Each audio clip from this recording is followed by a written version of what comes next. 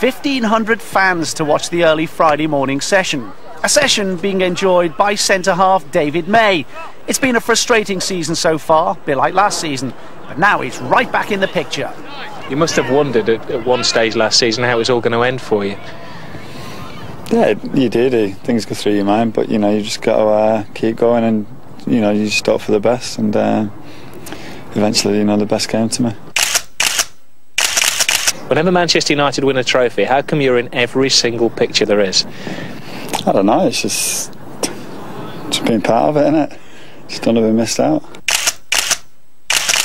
I heard your dad offer you some advice when you were a kid. Yeah, he just said, make sure whenever you win trophies, make sure you nail the trophy. So never miss a trophy after that. So tell us about last season on Tottenham Hotspur Day, final day of the season. Where were you in that photo? Probably about second or third left, with a bottle of champagne. So who was next to it? I think Keane was next to us and Bex, and then Big Pete and then Trophy. So you had to fight them off, did you? No, I was alright. I was at the front, so. And when you went up for the FA Cup, where were you? Third. Who did you fight to get third place? Runner. Easy fight? Yeah, no problem.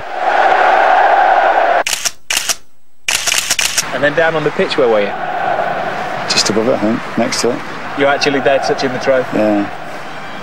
And then Champions League night, you're on the bench, but I seem to remember you wearing a red shirt on the pitch. Yeah, I don't know why, I just ran on the pitch, and as I was running I just took everything off and just jumped in everyone.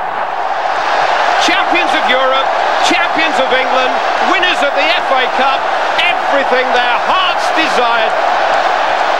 And where were you when they went up for the medals? I was second. Really? Second up from the medal, yeah.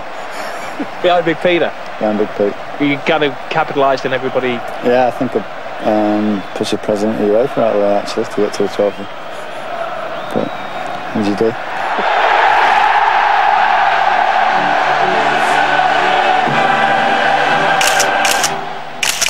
What's your aim this season? To get in front row of every picture again?